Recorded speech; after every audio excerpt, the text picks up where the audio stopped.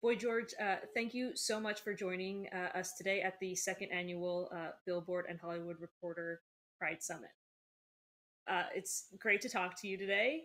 Thank you so much for being here with us. And I think we just kind of have to talk about what's going on in the world right now. I know that Mm, you've been very active on Twitter in the last few days in support of the mm, protests in America and across the globe. mm.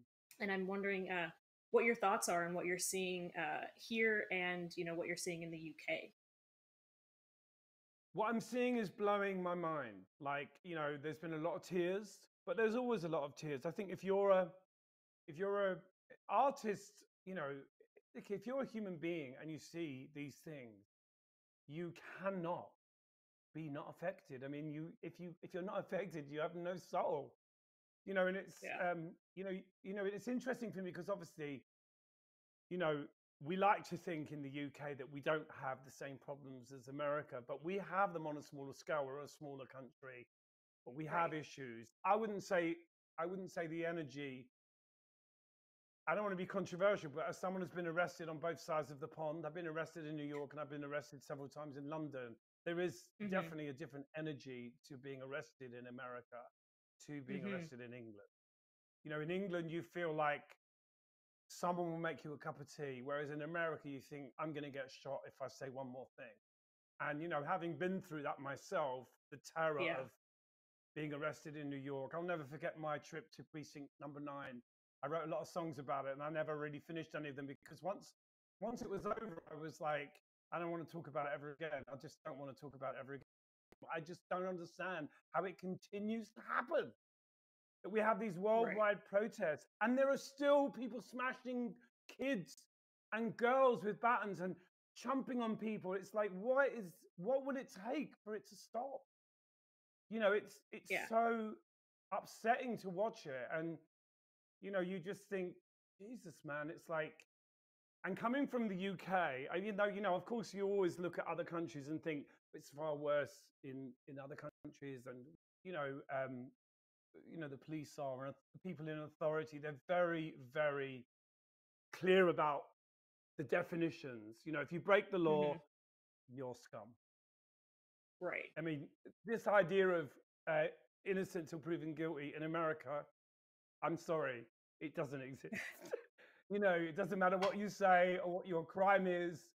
Even if it's a crime against yourself, which mine was, you're still Right. put into that terrifying system that is so aggressive and so terrifying. I mean, it's Yeah. absolutely terrifying. And you think, maybe I'm going to get beat up, or maybe even worse. I don't know what's going to happen. And when you look at other people going through that, and there's film of it, Yeah. film of it, and then you've got people online saying, complaining, and you're like, are you not Right. watching this? I mean, are you in a Yes. different world to me? Are you seeing things in a different way? It's like, it Yeah. does. I It's feel very very. passionate about it. I feel I passionate was about it just. because, my whole thing from the beginning was Hmm. culture club, Right. multiracial, multicultural, multisexual, everything, age. I was never, we always used to say, if you're an outsider, come to the culture club. That's where you're Yeah. going to be safe because there is no judgment here and there is none of that stuff.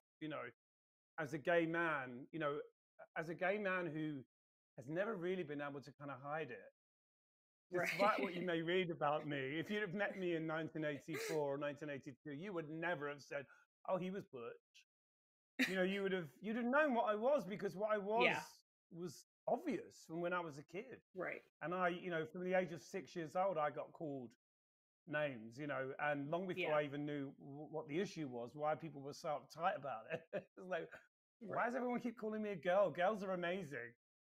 Why is that not an insult? You know what I mean? I used to get that all the time. Girl, and all my friends were girls. That was my Right. teenage life. All my friends were tough girls that used to kind of beat the boys up for me. They would Right. like stick up for me and get in the way. They'd be like, "You ain't gonna hit him." I knew some tough girls when I was at school, but all the girls that used to get in Right. trouble were my best friend. And in it's interesting that you say that because obviously what a lot of people of color are dealing with at the moment is the fact that obviously that they cannot uh, hide who they are. It's just it's their skin color. There's nothing about it that they can change. Mm. But it's similar to what you went through in saying that you can't you've never been able to hide who you were as a queer No. man, and a lot of comparisons that we're seeing right now too, especially this month during Pride Month, is to Stonewall and the riots there. Do you see a Yeah. correlation? Well, I think that, you know, anyone who is other, I put quite a lot of people into this category of other, and that is anyone who doesn't fit in. And you would think that because there's so many of us, we'd all get on like a house on fire because basically all of us, if you kind of look at it, we're all kind of separate in a funny sort of way. We've all got our Yeah, own thing that we're dealing with. And you know, to me, like when I encounter right wing gay people, that just it doesn't make any sense to me. I mean, yeah, because that to me is like being a vegetarian butcher. And if I read someone that's when I read comments from people like, and even conversations with people that are smart, I have conversations with people and I'm like, and they say things and I'm like, oh my god, you're not listening, you're not looking. And yeah. I got in trouble last year because I made some comment. I made last year, about a year ago, I had an altercation with a girl online because I put all lives matter, and she Hmm. ripped me apart. And I was like, Right, and then I kind of talked to her about it, and I was like, actually, yeah, I get it. I don't need you to explain it to me anymore. Okay, I understand. And so when I talk to right. people now, I'm like, no, no, no, no. You, it's not about that. It's about Yeah, specifically this. yes, It's something that we've witnessed constantly. You know what I mean? I mean, right. I spend a lot of time in America. I'm there more than any other place. And so, I've been watching this and watching this for years and years and years, and like everybody else, feeling the same frustrations because not obviously I can never understand what that must be like. You know Yeah. what I'm saying? Because Hmm. although I say, I never was able to hide my sexuality. There's a lot of times when I actually am able to just not focus on that part of myself. But Right. when for people of color, it isn't an option. And Yeah. why should it be? Why should it be Right. an option? Right. Why should you have to? And I don't want to. I really don't want to say this in a patronizing way, but I'm someone that grew up kind of worshiping black culture, soul Right. music, As a lot of people divas. have. That was my inspiration. It's the source of everything that I do musically Right. is from those people, that I grew up listening to. Gladys Knight and the Pips, Nina Simone. It goes on and on and on and on, and for me, so much of what I do is inspired by, that culture, by soul music, by all the people that I've grown up listening to. I come from a totally different point of view where I actually look at Yeah. as superior. I don't look at it as I Right. don't look at it as less. I see so much, I my life so much. and you said that you were able to have a conversation with somebody after you had mentioned all lives matter, and she explained it to Yeah. you. What was it? What part of that conversation got to you that that it hit you, that you Well, it was understood why it was about that? kind of like it's not about you. That was the Hmm. point I think she was trying to make. It's like, she was basically saying to me, no, it didn't take me long to get it. I mean, I was like, okay. Right. And I have to say, in the last couple of weeks, I've listened to Hmm. some amazing people. I don't know who they are. There's been so many people propping up on TV, young people, old people. And I've heard some really intelligent stuff that has really kind of helped me to understand much Right. more than I did. You know what I'm saying? And Yeah. you know, people saying, "Oh, it's terrible that they're busting up these shops and this is happening and that's happening." I'm like, it's far worse when it's done to your physical body. When the Yes. looting is your soul, Yeah. then that's I don't care about. I mean, obviously, I don't want people to smash up their cities. I don't want them to make things worse for themselves, and I don't want them to get ill. There's all Right. those Of feelings course. of like, I don't want anyone to Yeah. get sick. I don't want this to that would be the worst case scenario, that there was a spike Hmm. in COVID. So we're all praying that that isn't the case. And you know what? I have to say that although camera phones get on my nerve, they really are so important right now, because you're Yeah. seeing things. We've had a whole year well, the last couple of years, there's been a lot of us seeing things and being told that's not what we saw, or being Right. told, like, you hear a politician saying something and you go, no, no, I clearly heard what that person said. There's no confusion about what they meant. And then Yes. it's like, then you have people coming on TV to explain to you what they meant. And you're like, well, no, no, I understood. I Yeah. understood what the I point got it the was. first And I time. think that, yeah, and I think that, it's amazing that these, and I've been retweeting a lot of this stuff, which I don't normally do, but I've been retweeting Yeah. a lot of these videos and things, because I'm like, when will this stop? Yeah. I mean, It's been a lot. it feels like right now that it feels like we're in a moment. This feels like a moment Yeah. to me. It feels significant. It feels like, but I really hope and pray that this doesn't just become another, you know what I mean, sort of moment where Yeah. people react and then nothing's done. But I don't Right. know. I feel like there is something happening here. Yeah. I feel like I there's would something agree. happening here, and I really hope it is what I think it is. And I Yeah, really hope that it is gonna change, so much. absolutely. Um, and going back to the fact that you've had uh, chance to be informed, especially being online and being part of all of this, Mm, and being very active yeah. on Twitter recently. In earlier this year in January, you made a couple comments on Twitter about pronouns, and people accused you of being transphobic. And I'm wondering if you can kind of clarify what you were trying to say Oh, when wow. you tweeted like "leave your I pronouns have at the to door." say, my point is this, right? I have been gay for a long time. Hmm. I've been gay for a lot of different decades. I was gay when it wasn't cool to be gay, and you know, I I see the world has changed a lot, and that's what I wanted. You know what I'm Hmm. saying? That's what I wanted. I wanted people to be able to, be free to identify as whoever they want. And my point was, when I made that comment, it's that policing of there is this sort of lot of bullying online. It's like, you Yeah. have to do this and you have to do that. And there is this sense sometimes that our lives are being run by the internet. Yeah. And I think what it is that, and I've realized this about tweeting a lot recently, is that what I'm trying to do is not add to the noise. My point when I said the thing about the pronouns was, the point I was trying to make was, like, you'll never have a situation when you encounter me where you'll have to explain yourself to the degree Mm. where it's uncomfortable for you. My point is that, when you come into my home or into my world, I'm not even, that's not the first thing I'm going to focus on, because what happens is, and I think that I was talking to my friend Lady Bunny about this recently, and she was saying that, Hmm. do you know Bunny?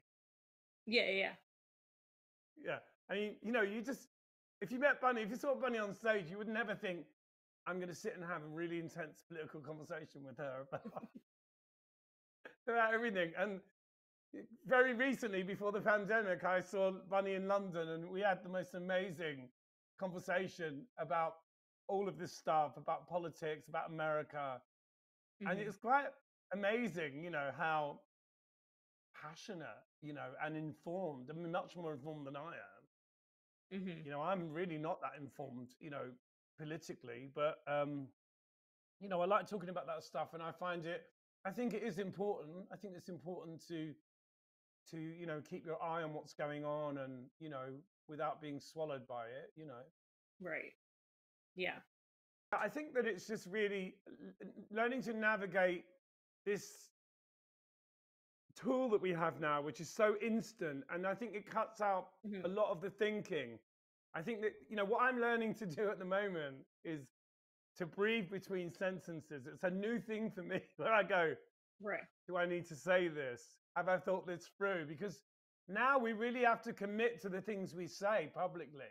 Yeah. You know what I mean? It's like, and Yeah. I think the pity is that there isn't enough. There's a lot of accusations that fly around, and no one really Hmm. discusses it with you, and you just think, "Come on, talk to me," because Right. what I think is important to understand is that as a gay man, there's no one Yeah. narrative that explains who I am, right? In the same Yeah. way that if you sit a bunch of drag queens at a dinner table and you ask them, you know, about politics or you know, any kind of social issues, you'll find that sometimes people that you thought were really cool have got some really strange, like, sort of conservative views. I've gone online and seen drag queens that I know saying really right wing things. And I'm like, Right. wow. So, it doesn't necessarily equate that, just because you look a certain way or you seem to be a certain way, you are. And I think it's this thing of, okay, people are much more sensitive than they've ever been, and I think probably my generation are a little bit hard nosed because we Hmm. went to school and got called queer and fag 24/7. We also got Yeah. beaten at school as well, by the way. You could, Right. what the cops are doing to people now, smashing, they used to do that to us at school and they were allowed to do it. So there was a lot of stuff, that we went through. And I think that we're a little bit like, there's a little bit of jealousy, I think, sometimes with these older girls. Like, Right. how come you're getting to be all over the internet? How comes you're getting everything? And it's all a bit, Yes. it's all a bit kind of, it's I think I've realized that a lot of it is to do with adjusting to what is now and saying, you know what, Right. these people don't have your cultural references, they don't have your social context, they have something new and different. And I suppose also there is this tendency with a lot of young gay people to kind of ignore what gave them the freedom to be who they Right. are in the first place. There is this, actually, it's getting better because I think that I'm seeing now lots of people actually being a bit more like, okay, I want to know about this. I want to, and I think that's a Yeah. good thing because, you know, I didn't know Bessie Smith or Ella Fitzgerald, but I found out about them. You know what I mean? I didn't go around going, oh, they're not my era. I couldn't possibly listen to that because it's. I think that an artist, you are a little bit of a Hmm. cultural sponge, and Right. you pick up on things and you notice things in a way that other people don't necessarily do. And actually, I've found that I feel like the world's getting harder, and I feel I'm getting softer. Hmm. And I don't know. I feel like I've always reacted emotionally to what's going on in the Right. world. Not necessarily that I tap into what is bad about the world, but I react against what's bad about the world. Yeah. And I've found that during all of this, I've been you know, meditating more, breathing, trying to still myself, trying not to kind of react to things in the way that I always do. I'm actually trying to have a better relationship with myself. And I think once you do Hmm. that, it starts to really alter the way you feel about other people. Do you know what I'm saying? And I think that Right. we're all still getting our heads around this incredible thing that can do so much for us and cause so much trouble for us as well, the Right. internet. And it's like, Yeah.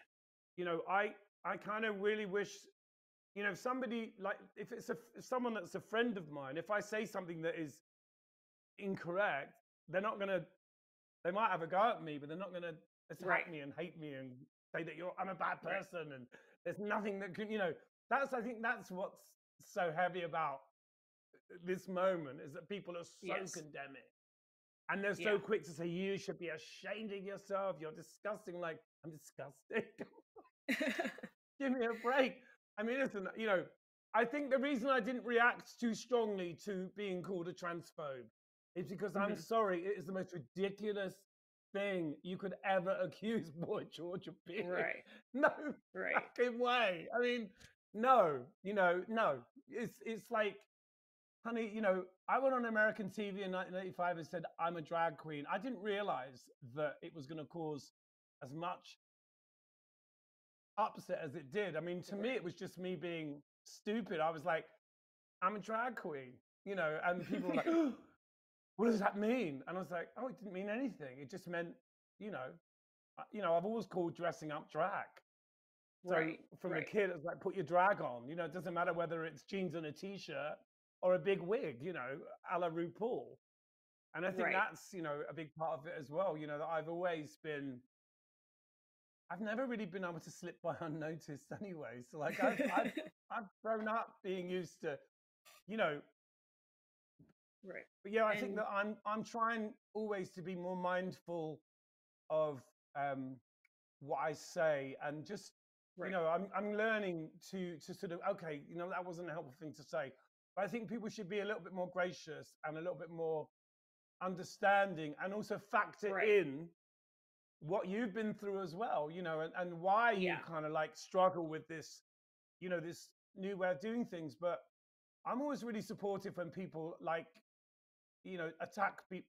I'm sort of weird like that. I think that's a Gemini thing where, like, if everyone else is picking on someone, I'll be their best friend. Obviously this was back in January, and people accused Mm. you of being a transphobe. Was that? Are you saying that your pronouns comment was more in line with the fact that people should feel comfortable using whatever pronouns they want around you, and obviously accepting I those, think the point, or is it something else? no, I think the point I make, I think the point I made is that I've known so many people who have walked into my life and said, I'm this, I'm that. It's Hmm. never, ever been an issue. And I don't suspect that it ever will be.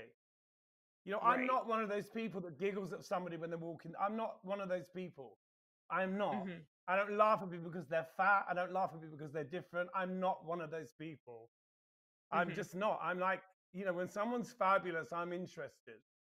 If somebody walks in this room and they're like, shit, okay, I'm fascinated by that. I'm drawn like a, it's a magnet to me. Not the Hmm. opposite.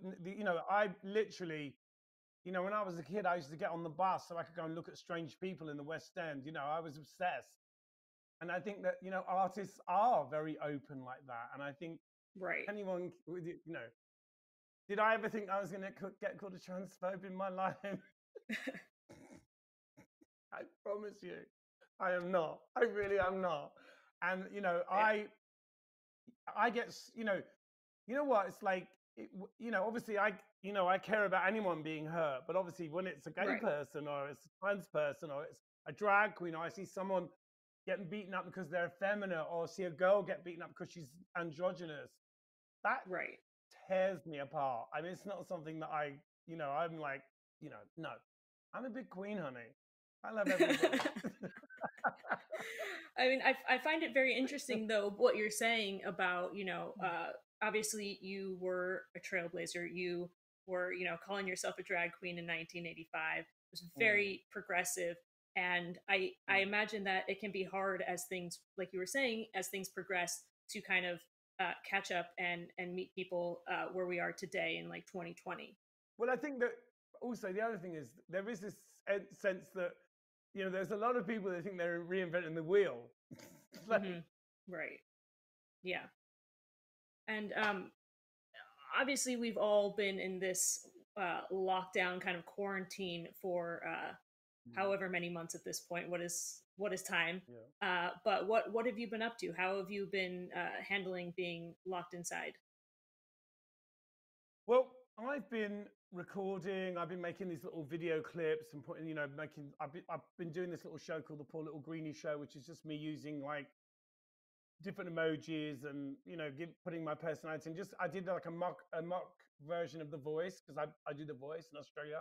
Right. So I did a kind of send up of that where I was playing all the different characters, and kind of coming out with the things that they they say. You're so brave. Oh my God, you've got an amazing tone. Like, basically just sending up, and also sending myself up as well. Finished quite a bit of music. Hmm.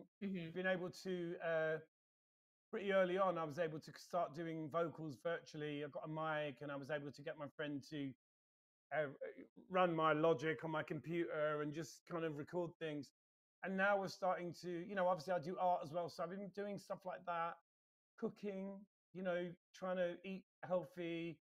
I've lost a lot of weight in lockdown, which is not the case for everybody. Yeah. Everybody's been quite surprised because this is such a time to sit and eat cake. Right. Like, I'm depressed and eat cake. So actually, strangely, and also I've had quite a unique experience because there's a film being written about me, And so I had Hmm. the director and the writer, Sasha Gervasi, read me the script a month ago.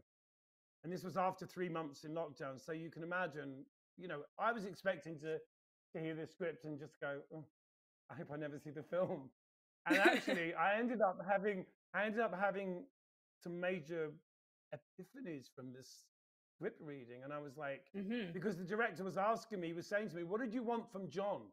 What did you want from him? And I said, oh Right. my God, I have no idea. And, just having this space to be able to think about all those things has been so interesting because I've come to some Yeah. really interesting new kind of understandings of like, number one, my big understanding is like, who could have given me what I needed in 1984? Right. There isn't a human being. There Yeah. isn't. And it sort of knowing that, finally just going, what could anyone have done? Right. And so that's been interesting. And obviously, everyone across the globe has been in some version of lockdown or whatnot, and of course Yeah. that includes queer youth who are possibly in homes right now that are not very kind to them. I'm wondering if you have any thoughts or words for those kids who are might be struggling. Well, listen, and this is something that I get asked a lot, and I'm very active online because I try to, when I get a lot of kids asking me questions about this sort of stuff, and Hmm. I always really start because you have to be very careful what you say to someone online because you may be Right. pushing them towards something. You've got to be careful. Unfortunately, you can only give kind of certain advice. You know what I mean? But I always Yeah. say to people, look, so first of all, I think that, one's queerness, one's relationship with one's own queerness is really the starting point. Obviously, a lot of things go into that. What have you been told about yourself by your family? Right. Have you grown up listening to your family making homophobic comments? And what sort of, because I grew up with that, but I knew it wasn't like a deep hatred. I Hmm. knew it wasn't like a, I knew that it wasn't, I knew it was like, oh, just because that's what people did in the 70s, they used that language.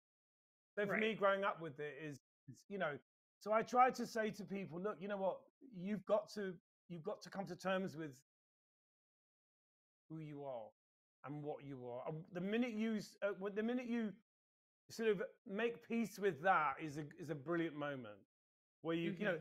I'm not talking about going out to the world and telling people your business. That's another step. I'm talking about the Right. initial thing of like, and I know it's not easy to get there, because if you've grown up in a family or you're in a house where, that what you are isn't accepted, or you've got family that, clearly do not hold back with their hatred of Right. like, obviously they don't see it when it's close to them. And, it's one of those things. I mean, there's nothing wrong with me. So when, Hmm. this is the thing when people are like, I don't want to be tolerated. Right. I want to be tolerated. I'm not interested in being tolerated. First of all, and and again, this might be a Gemini thing, but I'm not really sort of bothered about how other people feel really, unless they try and hurt me. To me, Right. it's like, well, if you feel like that, that's your miserable shit to deal with. It's not mine. Yeah. I've always been And, quite a sort of, quite happy with being gay. I've never wanted to be straight. right. I've never had one of those like, oh my God, I wish I was straight. I mean, I think I mean, if I had a chance to be gay again, I would be gay again, no question. When you're a gay kid, mhm, you grow up in this kind of silence of what you are. Up until about, I mean, kids are coming out much younger now, but yeah. I was quite ahead of I came out when I was 15, but all Mhm, those years before, it was like, you know, yeah. I had a fascinating conversation with the comedian Eddie Izzard many years ago, and because Yeah. he's a transvestite, so I was asking him about that. I was like, wow, and he said to me, if you sexuality is like a pie chart, it's like everybody comes somewhere along that circumference. There might be a Right. bit more over here, over there. So I think that you know.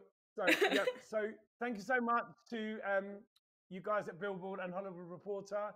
and good luck with the virtual summit that you're doing. It's a great idea, and I'm really happy to be part of it. Thank you so much. Well, this has been fantastic. It's been such a pleasure. But thank you again. It's been a pleasure, and I appreciate you spending a little extra time with us today. Oh, it was great. It was great. It was really good. And it was fun actually to do. It was like, shit, I'm working. I love this. I love working. I'm like, literally, I'm a workaholic. I'm like, Jesus. All right, nice to meet you. Yeah. You as well. Bye. Bye, George. Bye.